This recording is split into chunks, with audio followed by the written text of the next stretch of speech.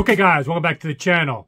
It's going to be a video for the more hardcore audiophile. I like to show you stuff that's eye candy, ear candy, just fun stuff as well.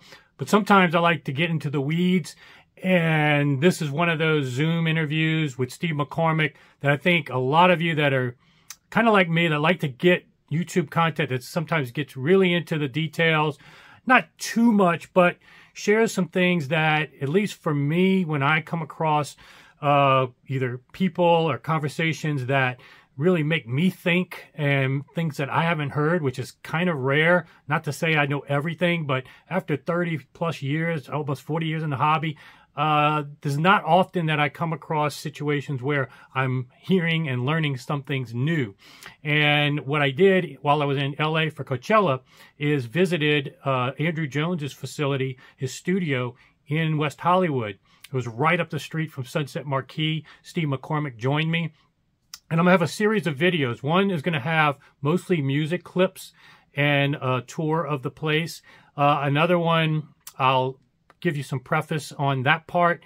This video is going to dive a little more into the weeds, where Steve and I talk about our visit. I'll show you some excerpts of the room and some pictures and stuff like that that you'll see at different points in this Zoom.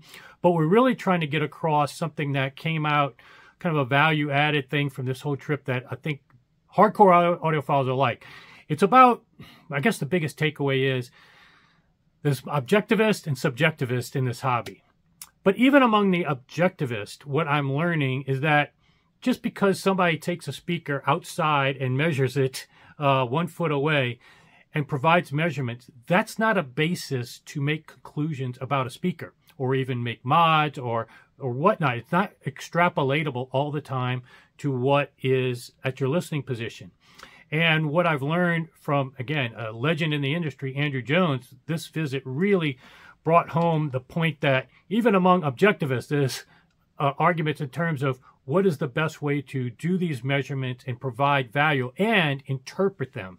So what you're going to hear is Steve and I talking about some of the things that we learned while visiting Andrew Jones' studio, how he measures gear. It's on a whole nother level than anything I've heard of before.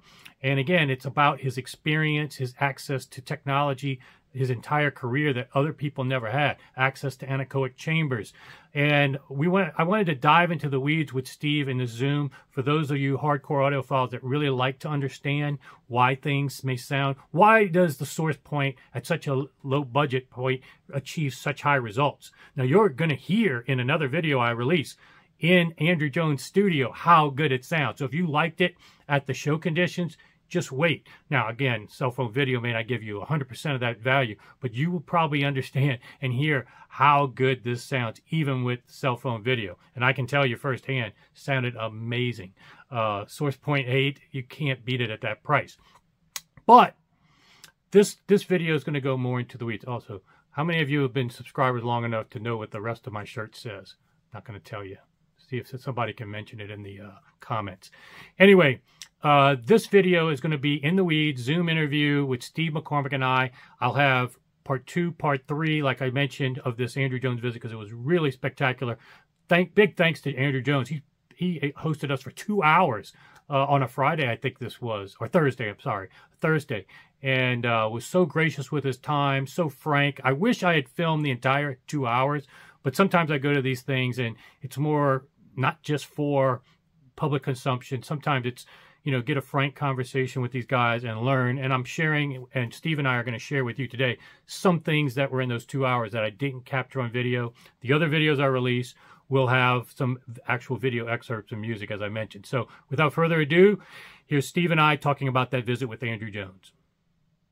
Well, what I thought we could do, what I kind of wish I had recorded, was the stuff in the actual measurement room, because there's lots of people that have the impression that measurements taken outside, just lifting the speaker off and making the mic a foot away, gives you a good impression of how good the speaker is, and even can be extrapolated to far field. And really what he was able to at least convince me is that it's much more complex than that.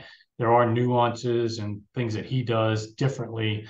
Even he was talking about the angle, he was talking about the port, He was talking about lots of things that it probably are even more suitable to your experience, and you could put in layman's terms that we could talk about. I think the thing that came into focus, maybe I'll say, with Andrew was just the depth of his experience. I mean, anybody who looks into his background will come to realize that he's been really studying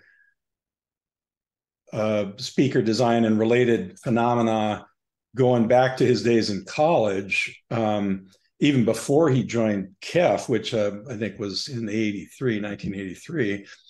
So he already had a strong background in computer-aided design of crossovers and optimization of crossovers.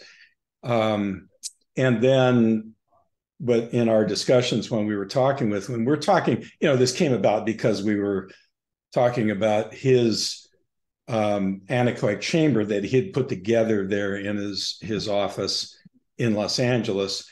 And it's relatively rudimentary, certainly compared to the access he's had to incredible facilities in the past. Oh yeah, this is a shot inside his do-it-yourself anechoic chamber, and you can see the stand that he's got. The speaker stand is on a turntable that's calibrated, and you can see the rig that holds the microphones just beyond it to the right, and then test equipment and microphone capsule collection. All the mic power supplies and preamps and things are there to allow him to run tests there. And he can make a lot of very meaningful measurements there. But one of the things that he had access to incredible facilities at KEF, as we learned. And there was a lot of really seminal research being done in audio equipment design, speaker design, all sorts of things in the UK back at that period of time. And prior to that, I mean, you go back to some of the very earliest work done in acoustics and speaker design and microphone design. It comes out of Britain, going back into the early 1900s and then coming forward. But he was saying that they had access at KEF to a very large anechoic chamber facility, and access to the sonar technology out of the military at the time. I'm presuming that these things were not owned by KEF, but they had access to these facilities, and so they had even then all of the equipment required to do the measurements that you need to take, and the computer analysis equipment to analyze the results and really understand these things in a very deeply scientific way. So in fact, a lot of the tools that are available now are, they're cheaper and easier. A lot of people can own them if they care to, but you still are hard pressed if you don't have an anechoic chamber. So you wind up doing these gated measurements, these things to process out the reflections coming back from the surrounding room, whatever that may be. That's why you see these people going outdoors and putting their speakers up on cranes and doing all that sort of thing. It's to try to replicate the effects of having a big anechoic chamber. And the point about it being big, at least in my understanding, is that you can then make meaningful measurements down to a very low frequency. So for a full range speaker, you'd like to be able to make accurate measurements down to around 30 hertz or so, or as low as you can get. And that gets progressively more difficult as your anechoic chamber gets smaller, or you don't have these kinds of facilities. After he left KEF, I know he was with Infinity for a while. Anyway, when he wound up with Pioneer, and then they created TAD, Technical Acoustical Devices, I guess. they again had access to several very large anechoic chambers. Some of those here in California, and so that again facilitated his ability to measure these things, to create these new designs that he was coming up with. But he made the point that even though there's a lot of people with this equipment today and making measurements of various kinds, that they're not necessarily doing it correctly. That was the biggest takeaway, is that we tend to put a lot of stock into somebody that does measurements and then either criticizes or makes points about the conclusions about the speaker, or even in the case of some people, they mod the speakers based on these measurements. But the key is, are these measurements accurate? Are they really telling the entire story? And it's not so much a subjective versus objective debate. It's an objective versus objective debate of how you're doing it properly. And what really was the takeaway that I was impressed with and helped even more so elevate his legendary status is what you were talking about, his experience in knowing the weaknesses of just bringing it outside, putting a mic a foot away, does not really give you every picture. We talked about the port. That was very interesting, how measuring the port. Yeah, I mean, especially when you're talking about gated measurements where you have just a brief slice of time, the speaker creates an impulse and you're measuring that while you're then turning off the measurement system before reflections can come back and influence that.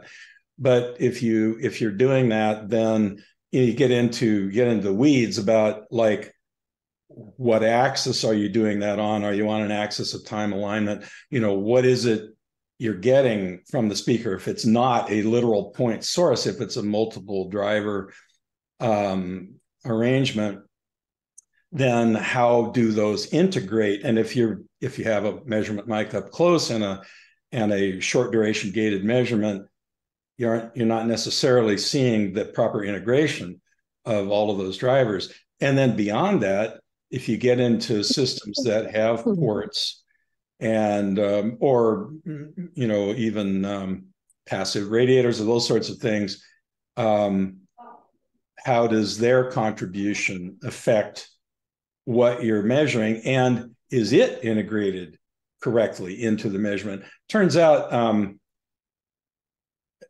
I believe Andrew on this completely, that's hard to do. And he's got tremendous experience and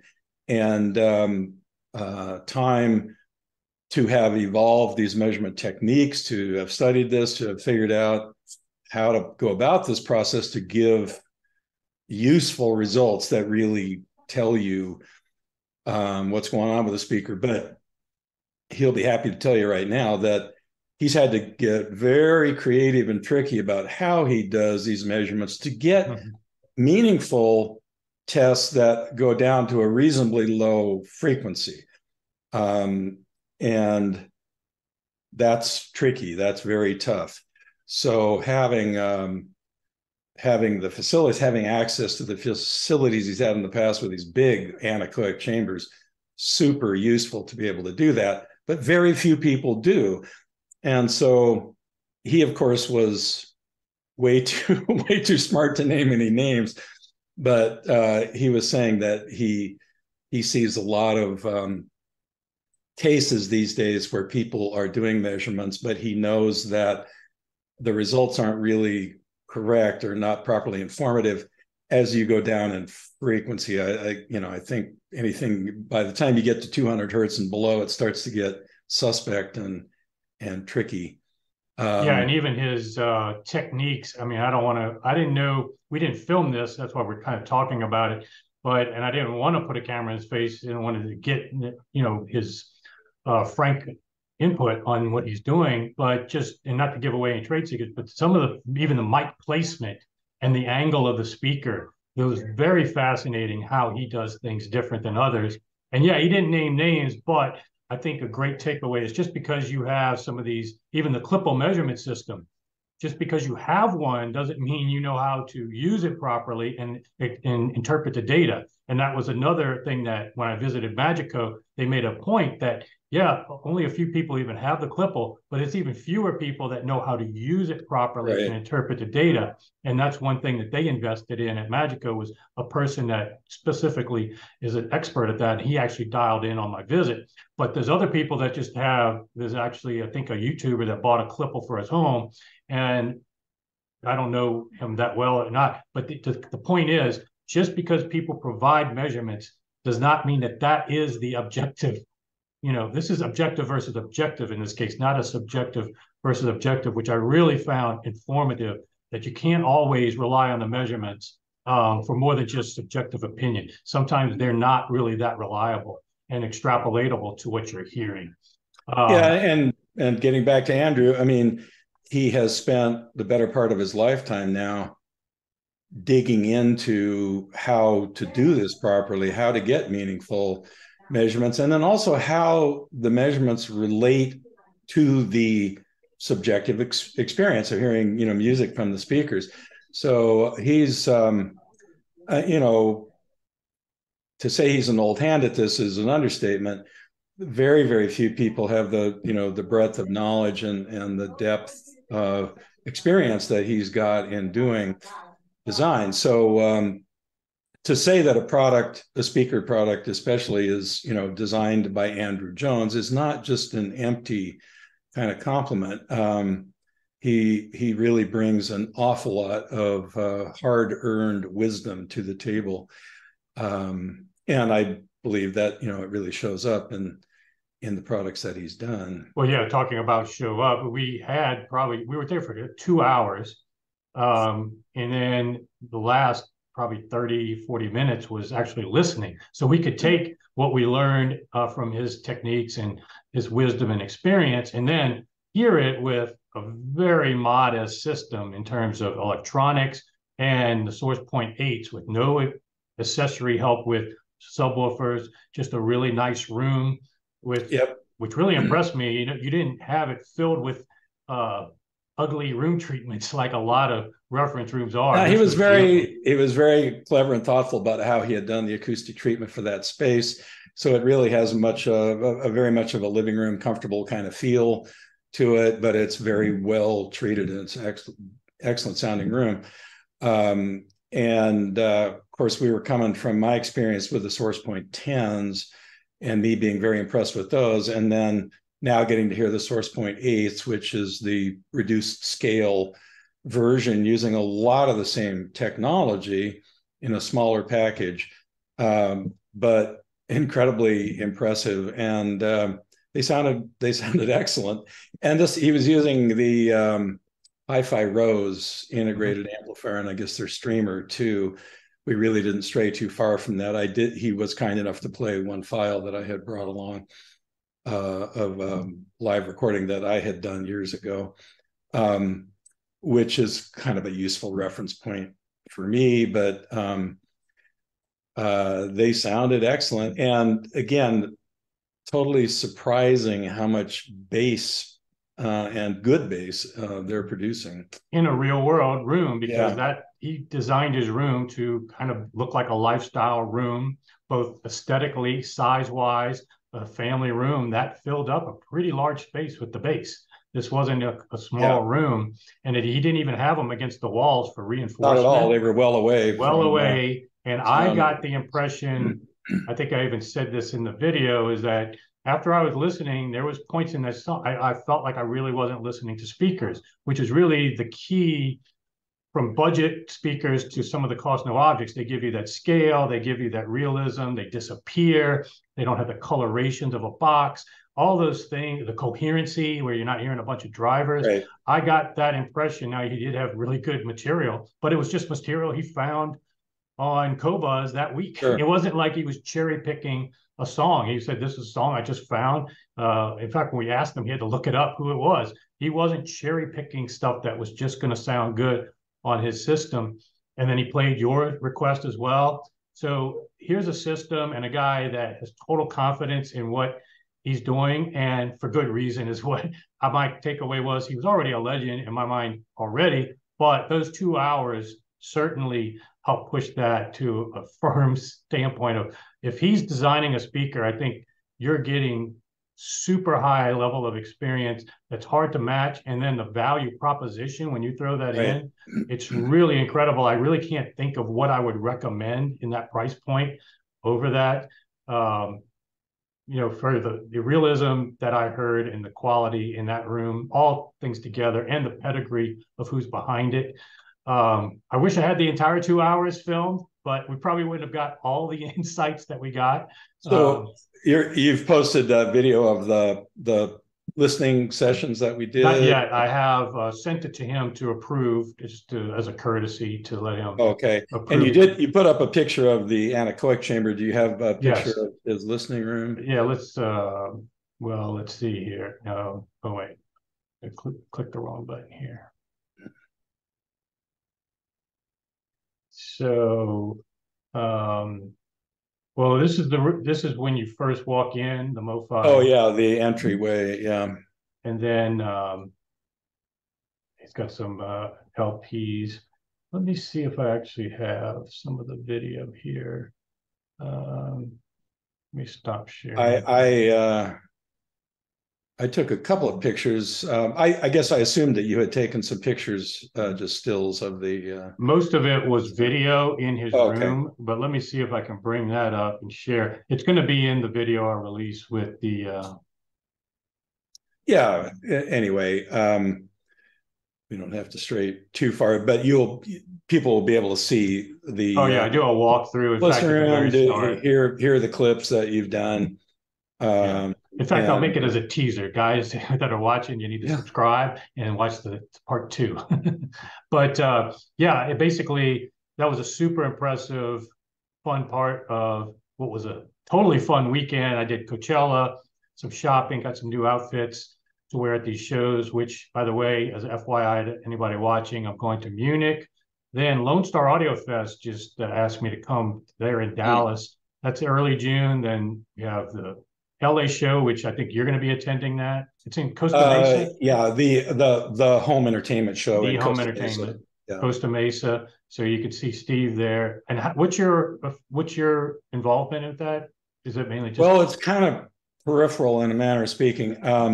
I do some work with Hi-Fi One, Rick Brown of Hi-Fi One. I do make a couple of products for him exclusively, including my top preamplifier, the VRE2 Hi-Fi One Edition, which will be part of the system. Now, Rick got together, he's collaborating with a speaker manufacturer called MC Audio Tech.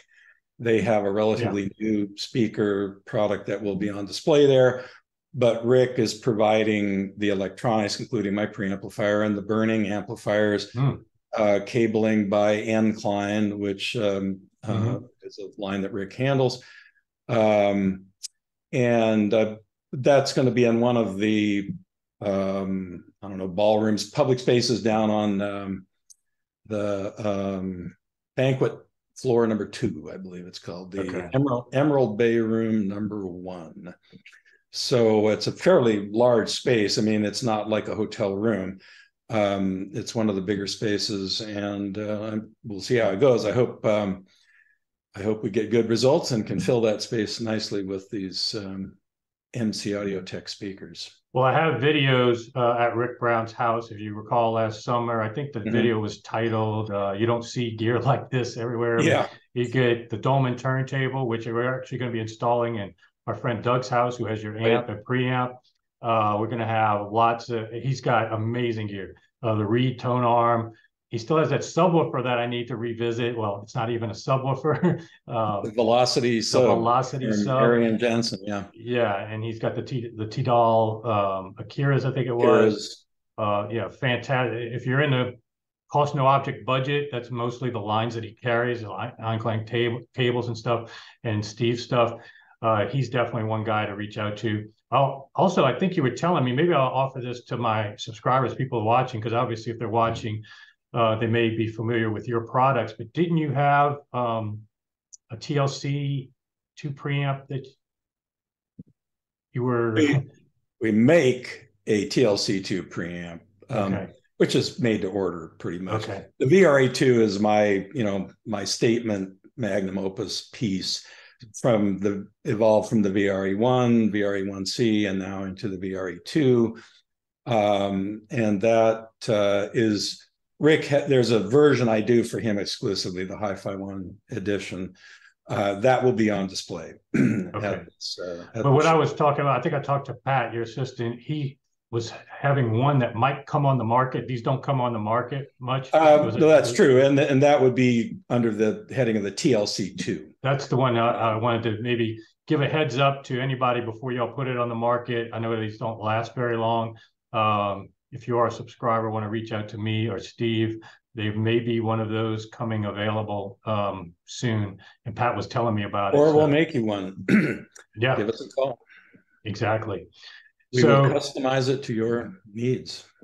That's going to be a good show. I mean, I love going to LA. Lots of fun. It was great seeing you there. Great being at the Sunset Marquis. It's such a historic hotel. By the way, let me just add, Andrew Jones is a wonderful person, a very nice guy. Great to get to know him a little better. And it was very kind of him to give us some of his time, a couple hours of his time. Yeah, there. 2 hours at least. His facility, yeah. I know that he's in demand a lot these days. Yeah. His work with MoFi and the new speakers and all of that stuff. So he's a busy guy. And we look forward to seeing what comes next from and speaking of which, I mean, he didn't tip his hand, but the only progression I can see from here is doing a sub. Because really with the source point 8 and 10, you have got pretty much what else do you want? Maybe that last octave for bigger rooms or whatnot. And I guess that's something he might want to tackle. He did talk about loving the smaller size because he can measure it in that room a lot easier and not have to, break his back. Yeah. So my guess is that a sub will come down the room. He didn't confirm or deny that, but he did not confirm or deny. I guess I sort of got the feeling we would see something else before. Is that right? Okay. Sub. But it's just a feeling, Okay. We'll see what pops up. It looks. Yeah.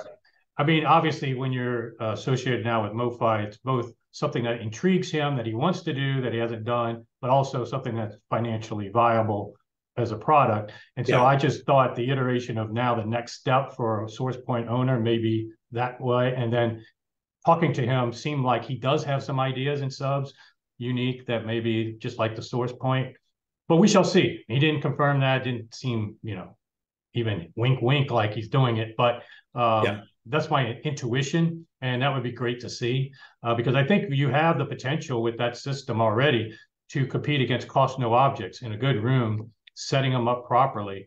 I really don't think, like you have iterated, that you're not far off from, anything you wanted to benchmark it to for just strictly music enjoyment. Well, you and I have talked about this largely because of what the Bach system brings to the party when you make that a part of the equation. And it's remarkable what happens when you do that. And the way in which it's hard to explain, but it sort of makes the associated equipment somehow somewhat less important. It's like a lot of the minutia that we agonize over as audiophiles and looking for these, little nth degree improvements and trying this and trying that. A lot of that just kind of goes out the window and doesn't matter anymore.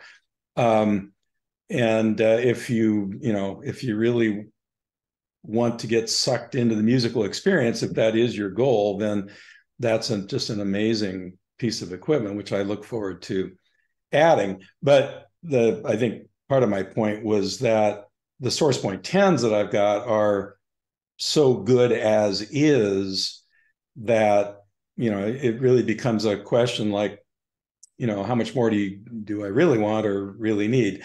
Without the Bach in the equation, you can go, okay, I'll spend a bit more, I'll spend more money and get, a sound that's a bit more refined, a little more delicacy on the extreme top, et cetera, et cetera. But you're going to spend a lot of money to do that without giving up the other things that the source points already do But really there will be well. trade-offs, yeah. Yeah. Some of the And then coherency and stuff, yeah. you put the Bach in there, and Well, yeah, I I mean, I came back for I think I'll have a video on this. I came back for the first time from a show. Usually, when I come back from a show, I listen to the same tracks I listen at home at the show. And, I do have advantages here where, for the most part, I always enjoy my room better. But this was the first time I'd come back with the Bach in my room that I could benchmark what I heard at the show. And it was just like, I was like, every song I heard sounded so much better in my room with much more modest gear, price wise at least, well, than you, at the you you show. must have some awesome It must amplifiers. be the amplifiers, I'm pretty sure, and the Bach. But yeah, it just the immersiveness, the realism, so many benefits that I look forward to showing the Bach a little bit more. Hopefully at that Lone Star Audio Fest, got a lot of people coming in. But as you said, when people put the Bach with something like Source Point, you are now able to be better in many respects than even these cost no object rooms. Exactly right. And if you already have a good system set up to begin with, Yeah. that it really it's a leap forward in terms of engagement and involvement with your music. It sounds so much more realistic and involving, and that's what it's all about, as far as I am concerned. Yeah, so I look forward to being with Edgar at Munich. We're going to debut it I think he was there last year, but this is the first year it's really got some traction. Um, and then I wonder if Andrew's going to be did he say he was going to be in Munich or not? I don't recall, but wouldn't surprise me a bit. MoFi is big enough. I think they would be. Yeah, it may come down to a kind of a cost benefit equation. I don't know. I think they got a pretty high profile at this point. I imagine sales are brisk, so it may not be something they need to do, but and they wouldn't have a new. I guess you could say the Source Point 8 is the new product that they would be showing off there. So I Yeah. don't know, but that maybe they'll be there. But he's certainly been doing more local shows around the U.S. here, Axpona, and he was in, I guess, Tampa when you were there. It was very interesting, again, not for public consumption, but learning of the fortuitous combination and timing of Andrew Jones with MoFi and how that all transpired, him sharing a little more details there. Again, not really for public consumption, but I thought that was very interesting. And again, that just the timing has been perfect, and really MoFi did good. They were smart to hire him when they did, not even knowing of some of the other things going on at the time. Yeah, sure. So this has really worked out well. Like I said, I can't speak more highly of Andrew, especially after this last visit, getting to know him better as well, just knowing him anecdotally in the past. So yeah, appreciate it. It was great for me. 2 hours of basically just listening to you two guys, more like icons in the industry. I didn't have to do a whole lot of work other than just sit there and listen. But it was super fun. Good seeing you again. Look forward to seeing you in June. If not, coming to Munich if you can. Yeah, I'd love to. Who knows? We'll see if I can swing it. Okay. Well, great. Didn't want to take too much of your time on a Sunday, but I thought it was good to get our little impressions to supplement what I'm going to be Yeah, releasing on Andrew's stuff. So, and I'll yeah, look forward to seeing the your videos of the visit there. cool. With All right. Well, thanks the again, sound Steve. clips. Have a good Sure, my pleasure. Sunday, and we'll talk again soon. Sounds good.